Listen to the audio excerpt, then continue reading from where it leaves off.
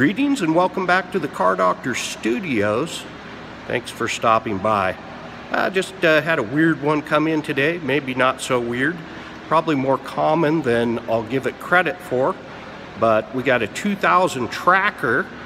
This one has a 4-cylinder dual overhead cam engine. Came in on the hook with a no start situation.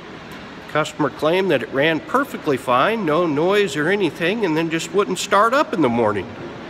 And of course, after the basic checks, looked like it was getting fuel and spark, so I had to dig a little deeper.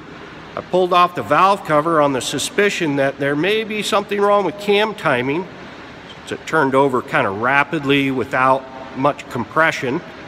It didn't look like it was flooded. So anyway, bad news under the cover. As you can see, there are no teeth left on the intake valve, the intake side camshaft. Plenty of teeth on this cam, and it appears that this camshaft is seized up.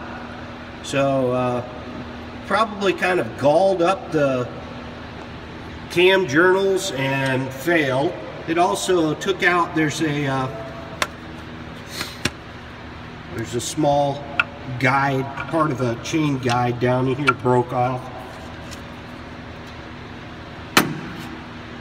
Not good. So anyway, this rig's got over 200,000 miles, and I'm concerned that even just doing some cylinder head work and timing chain stuff is not gonna be a complete fix. Short of a replacement motor, I don't think it's going to be worth doing. And this rig's seen better days.